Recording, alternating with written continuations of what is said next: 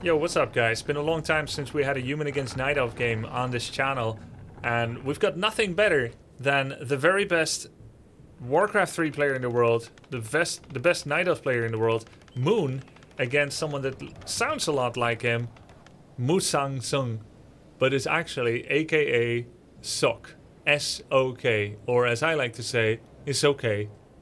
So it's okay against Moon. SoK, I think, is the best human in the world right now. But what about name player A, B, C, D, E, F? I think it's SoK. There are some other good humans. I think SoK has been showing the most creativity, the most resilience, the most new strategies, and the highest level performance. He's been giving Happy a run for his money. He's been beating players of different matchups, including undeads, orcs. Now let's see how he gets on against Night Elf. In a time where there were many top Night Elf players like Moon, Soju, Remind, and others, there were always people that are better at one matchup and people better at another matchup. Which Night Elf is the best against Undead? Which Night Elf is the best? Oh, almost did the Ancient of War deny, but he didn't quite. And I always thought that Moon was particularly good in the matchup against Undead and Human. Specifically, his versus Human matchup has never been rivaled by anyone else as a Night Elf player, in my opinion. Closest maybe that came was Soju in his prime, which some people will know is also the name of a alcoholic beverage, a rice wine from Korea. And I'm assuming that's where he got his inspiration for his name, if not inspiration for his playstyle, because his playstyle was pretty clean and not at all like drunken boxing or drunken playing. So we've got a game here, Moon against SoK. SoK immediately went to creep his natural expansion, but you'll note that he did not immediately throw up the expansion, and this is because he did not want to make himself immediately weak against a potential attack. Additionally, when you immediately creep the natural expansion with 5 militia, you typically don't have the money yet to expand. And even if you do, you would be sacrificing some continuous peasant or footman production. So here's what he does instead. He makes sure that he cannot be caught with his pants down later by delaying his expansion creeping, which is sometimes done as a, let's say, a premeditated response against pressure, is that you first take the first green cap, then the second, then you take the expansion, and then it lines up with your resources. But the problem with that is, by that time, a player can already come in and harass you, and it's going to cost you your expansion timing. Maybe they get a cancel on your town hall. So he creeps the thing, he power builds a scout tower, turns it into an ivory tower, which is a smaller investment in case of immediate heavy pressure. He does 1 gold return trip with 5 of his peasants, then he makes it. Meanwhile, he's had non-stop peasant and footman production for a healthy pressure, for a healthy pressure with the footman, and for a healthy lumber income. And note how the town hall is actually touching the corner of the tree, which allows peasants to walk by, but heroes not. So he had Moon's Demon Hunter fully commit to trying to kill the peasant, went right past the edge, and the peasant stayed alive. It's those kind of fine details that make for some excellent Warcraft 3 play, and help tie the little things together, and just makes your playstyle a little bit better. So he has saved the peasant for now. It may die later, but for now it's still working. So we go in with the tech, 5 minutes and 9 seconds of the replay time. Tech to tier 2. Moon, of course, has sacrificed the fast expo in lieu of a fast tier 2. He's at tier 2 now. I think he's going to get a Naga Sea Witch. It just deals with pressure the best. Panda can feel attractive, but really falls off if the opponent has Moss Spellbreakers. It also falls off against heavy pressure, where you're forced to continually use level 1 Fire Breath. So Naga Sea Witch, good defense against harassment. Note that SoK has not killed a single unit yet, outside of the 3 creeps that he took. He's still level 1. He has detonated some wisps, but he never got the last hit on it. Meanwhile, Moon did make a tier 1.5 expansion as well. Tier 1.5 is of course a fiction, but that's what I call it when you make an expansion about halfway en route to your tier 2 upgrade. His Tree of Life is finished and is standing underneath his expansion, but he currently is not affording himself the freedom to go there to creep the expansion. There we go, it's the peasant that got away, but it did some work in the meantime. It just shows that workplace safety is important, you can keep your workers alive a little bit longer. Even if they die soon after, they can still have done a little bit of extra productivity that's going to help the company meet its profit margins. So SoK, definitely an inspirational boss. Running away, he's going to get blocked by the squirrel! He got blocked by the squirrel, which actually gives Demon Hunter the mana burn opportunity, because essentially Demon and Archmage have the same movement speed. They both have boots, so they have the same movement speed. But Demon has better turning speed than any hero in the game, as far as I know. And also mana burn snapshots your maximum range. Even if the unit goes out of range, it's already still going to cast once it starts. It's because it has a very small cast point. And so any turns you make, any blocks, any moves you make, he'll be watching you. And he is going to get that mana burn off. So that was a cancel on Clarity Regen Scroll. I would say about at 20% of its duration expended. So he lost 80% of its duration. Regen Scroll Clarity is 70 and 100 gold. It's 170. So I would say that mana burn was worth about 135 gold. All because of this squirrel. The 135 gold squirrel. That's why in some countries squirrels are considered vermin. Even though I'm excited. I saw my first live squirrel in the wild in Philadelphia, Pennsylvania, when I was visiting my family for the first time there for a work-related, no, not work-related, school-related extracurricular work experience trip where I was able to stay with family, and I did some landscaping for PM Landscaping in Pennsylvania, mulching people's lawn and whatnot. And then I saw a squirrel, a live squirrel. I'd never seen it in the Netherlands. In fact, I thought they didn't exist in the Netherlands. I now know that it was a naive and foolish take. They do exist, but I just lived in a city, urban area, where I never got to see them. Since then, I have seen them in the Netherlands, so I can put to rest the paranoia that the Netherlands is squirrelless. I know this has been a big concern for people, and I can now acquiesce those concerns that we do in fact have wild squirrels, though I have not yet managed to catch one. Pitlord second is definitely different. It's very strange, very strange. No bears that I know of, Mighty Poos, in the Netherlands. Yeah, Pitlord second, I don't get it, to be honest. So, why? Alright, there is mana burn. Mana burn removes mana. People with no mana cannot cast spells, which makes passives better. So maybe if you get a strong passive, that can be good. So you've got Mountain King with Bash, which is bonus 25 damage, a chance for bonus 25 damage and a stun. Pitlord spreads his damage around with a cleave that goes up to 90% or 95%, I believe even. So I would say that cleave is a better passive than Bash. He's also a very tanky boy. He has a little bit more strength and health than a Mountain King. Bit harder to kill. So maybe that's just what he's thinking. He's doing cleave damage to dryads, archers, bears and whatnot, so long as he faces the right way. And what's more, cleave is true damage. So if you hit a dryad or an archer, it's dealing true damage that goes straight to the back, to like a hero, circumventing essentially their hero armor type and amount. So it's very, very valuable. Chaos damage is almost like cleave damage in that it's really going to happen and unmitigated by types and amounts. It's very, very strong. What a tanky boy. Yep. What a foolish ploy to make such a tanky boy.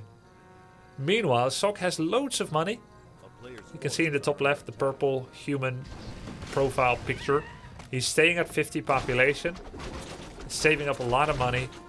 Hasn't really started a lot of upgrades yet, from what I can tell. It's a double sanctum plus barracks rifle caster combination build. Technically, the blacksmith should be pumping away at units. Immolation and Fork Lightning do, of course, circumvent armor upgrades, but attack upgrades are always good. Perhaps he's not getting any because he's got a very clear idea of the amount of units he wants to attack with and the amount of heal scrolls he wants to have. So it's like, I want 80 population. I found that that it's better than upgrades because, I don't know, it doesn't make... I don't know exactly. Maybe Pitlord's the source of his damage. You can see he's not making any upgrades at all. It feels to me like he's just going to go straight for a 90 population army. And maybe he's thinking like, Priests and Sorks don't benefit from upgrades. Rifles and Breakers have 4 different upgrades. So I'm just not going to get any. But usually in this situation what you see is 1 Rifleman attack upgrade, 1 Spellbreaker attack upgrade. I know it's weird. They seem like the melee-ish kind of tank, therefore should have armor upgrade. But you know, generally attack upgrade's a little bit better in games like this. And then you see the 1 Spellbreaker armor upgrade. So it's going to be like 1 attack for rifles, 1/1 for breakers. First attack, then armor. But he's not getting any of that. He just wants as many units as possible. And let's see how it works out. Moon is applying his usual Dryad pressure. Demon Hunters in the backline. No Blacksmith upgrades, but also no Immolation yet for the Demon Hunter. And meanwhile, we're getting some pretty good damage on the Dryads. Interestingly, he's keeping his rifle casters away from the Naga Dryads, so that nothing can be forked lightninged. He's letting his entire rifle caster army keep the Demon Hunter. Oh no, he killed his own priest. I don't believe that's intended. Maybe that priest touched a little peasant and he wanted to make sure to keep his reputation pure, so he purged him from the sanctum. Which is good. I agree with this kind of vigilante justice in a fantasy world, of course, in a fantasy world. 1 rifle attack upgrade finished. I see the blacksmith is turning away now, so it was probably more of an oversight due to the stress of playing against Moon. SoK simultaneously creeps while holding off light, Naga and Dryad pressure. Nets him a devotion aura. I rate that very usefully. I rate that very usefully. That's armor on everybody. Heroes, elemental, sorks and priests that normally never get armor upgrades, breakers, rifles. It's great. Moon sets up for the long game. Makes a 3rd Tree of Life. Well, his main tree is a Tree of Eternity. It's a 2nd Tree of Life. 3rd base, anyway. Workshop here. Could be multiple reasons for the workshop. Mortar team or flying machines. I'm gonna say it was most likely for mortar teams, and here's why. Moon, and in general Night Elves, tend to have more pressure on your bases than you on theirs. Wisps are protected, so it takes a while to free an entangled gold mine and then get to the wisps inside. Peasants are exposed, so they can die. And rifle breakers and casters don't have a lot of building damage. So even if you didn't use mortars for attacking dryads, and you will, but even if you didn't, it would be a way to put the timer on the Tree of Life from afar. Very useful. Love the Zeppelin coming in here. The subtle ivory tower pressure here as well. Quite helpful. With mountain giants coming out in lieu of bears, we have a very tanky front line that may not have roar and rejuvenation and the damage of bears, but is far tankier than what bears are. Maybe this is also expected by SoK, that this is Moon's style right now. Oh, love the Zeppelin pickups. 1 rifle safe, dropped in the back, another rifle, almost got to the breaker. He did a heal scroll, but I believe Archmage was out of position to heal the breaker. Very nice, repositioning his units to the back. Naga and Demon now using Orb of Venom attacks on the Zeppelin to pressure it away. It's an important part of SoK's defense. I think this is why the Pit Lord is also in the game. Very tanky frontline, and it actually does really good damage on mountain giants with the cleave attack. Very lovely micro there with the Zeppelin. You see Zeppelins like this, you think, why would you ever play without one? Moon is up to 80 population. His Tree of Life is actually waiting at the 3rd base, ready for rooting. I'm rooting for it, but Moon is not yet. Moon might be losing his 2nd base. Is he gonna make a 3rd, or will he do a last-ditch effort to defend? Because this human army seems really tough. Archmage in front. There's the first mortar team. Usually Moon jumps into the mortar with all his dryads to attack it from up close, so he doesn't get fired at from afar. However, with this amount of riflemen, it's gonna be pretty hard. Is a mountain giant gonna fall? Whoa! Okay, I got so excited I didn't even see the Archmage falling. He killed a mountain giant, lost his Archmage. Worth? Question mark. And it's getting attacked again. The positioning on the Archmage is unacceptable. Ah, and he has to TP out. Bitlord! Bitlord! Wow. One regen scroll, instantly go again. Now, SoK has the upgrades that I recommended, which is the 111. I recommend it. Look at me. Nostradamus, Nostragrubbus. Meanwhile, the Tree of Life started creeping by itself. He had to send in the Shredder to go and help as well. He's pretty much finished that camp. I'd love to have an expansion that can clear a camp itself as an orc. Upgrades for Moon are monstrous. I'm assuming he has resistant skin as well as hardened skin on mountain giants. A hardened skin, that's on purpose by the way. He's freeing up food for better things. Those archers, they serve their purpose.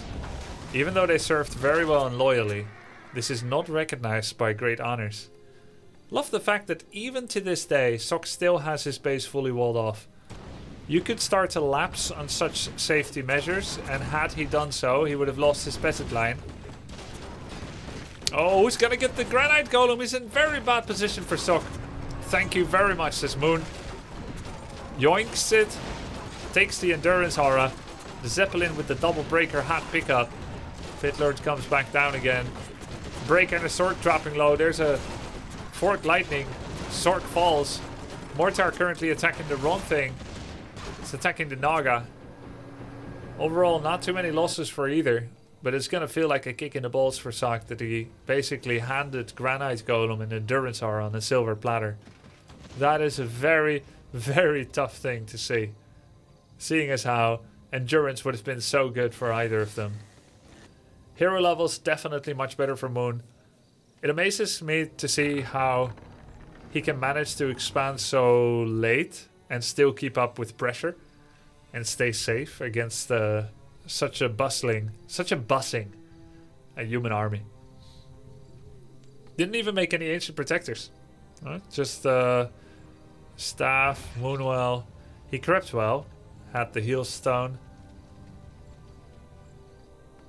Note how the Archmage went for Brilliance too. Doesn't want to give too much XP to Dryads that are going to abolish Water Elementals anyway.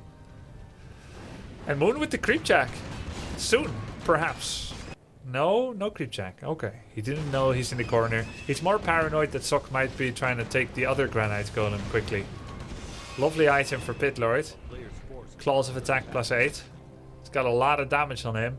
Lacking a little bit of survivability. It would do really well for him to find something like a Ring of Protection +3 from this camp that he's taking now. Meanwhile, he is giving away the Granite Golem, most likely. Unless he gets there in time. He might be. Yeah, there he is. Not so fast. Not so fast, old man. Comes in. Ha, the Golem helps out. Basically stuns the Demon Hunter in the Blizzard. Zeppelin crucial here to keep alive the Bitlord. Moon decides to quickly cheese and take the Granite Golem and run away, and you will never believe what he found. The second best item he could find. Already has the Endurance.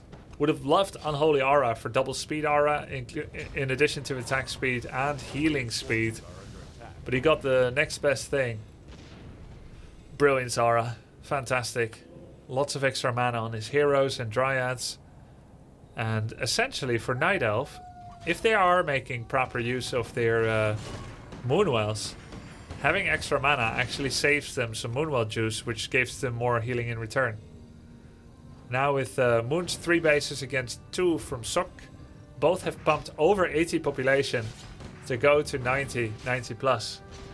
99 for SoK here, completely eschewing a 3rd base just for a bigger attack. He's got 111 upgrades, that's it. Came in with a couple of Knights as well, and he's got Inner Fire. Definitely needs Zeppelin. He orders the Blizzard to be cast. Hit his own Knights a bit with it. Managed to staff 1 Knight away. The Zeppelin is here. Currently not... no, there's no Zeppelin. It's a flying machine. And this is very bad for SoK.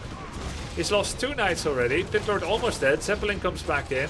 Flying machine there to attack the Fairy Dragons. The Blizzard's doing some good work. And the Demon Hunter trying to... actually finding it kind of hard to stay alive. Nice heal scroll, keeping the knight and rifle alive a bit more, but Blizzard's doing the opposite. Nearly taking that knight down. Honestly, really hard to see who's going to be able to win. It does seem like the backline of Inner Fire Rifleman is doing some serious work in. And the knights now get a second armor upgrade, which is really good and also affects spell breakers and militia, though not peasants. Just needs to stop blizzarding his own knights. No amount of armor upgrades will save him from that. Now, this is a very bad position for SoK. The only reason this would be good is if he actually decided to definitively finish off the tree, sacrificing position because he's going to TP out anyway. This is a very bad position to fight. And even like attacking the tree and then TPing out wouldn't be a good play. It's all about beating the army here for him, because there is another base. Very nice saving on those units. Many red units. A regen scroll should get them back to life. But I'm starting to get worried a bit for SoK's resources running out. Meanwhile, Moon... No! No. He killed a mountain giant to save up food to go back to low upkeep. Okay, I've never seen that before. I mean, I appreciate money as much as the next Warcraft 3 player, but damn, that's cold. It's the only way a mountain giant could die. It had to be done. Did it though? Worse betrayal than Arthas and the Mercs. Hey, easy on the spoilers there. What Mercs? Pepper Hands. He's not gonna do something to betray their trust, is he? We have a third hero now, Priestess of the Moon. Bit of extra damage on the Naga and the Dryads with the True Shot, and another hero to cast Orb of Venom. Does look like SoK's army is bigger and quite difficult to take down. Every Fork Lightning hurts like hell though. And with the Demon Hunter penetrating deeper and deeper into the army, we see some cracks starting to appear in the army of SoK. Select units drop low, bam, Fork Lightning comes in. And it's brutal. And there's no mana left on the Sorks. The priests. Was it wisps? Was it overuse? It's hard to say. It looks like Moon is stabilizing. And he's also got vision on SoK's third base, so he knows he's playing from the luxury of bonus money. Demon Hunter comes back in. It's level 5.5. A hero and a unit kill should be just about it to get level 6 and Metamorphosis. But SoK will not be able to see it through to that end. His units have been vaporized by Moon. And Moon does it again. Wonderful matchup. Great micro, dodging those mortar shots. And even is willing to go all the way to do the most unthinkable. To sacrifice his own mountain giant. To serve the Sentinel. Sick game. Well played. Very well played. And that's the end of that. I'll see you guys next game. Thanks for watching and sub to the Grub.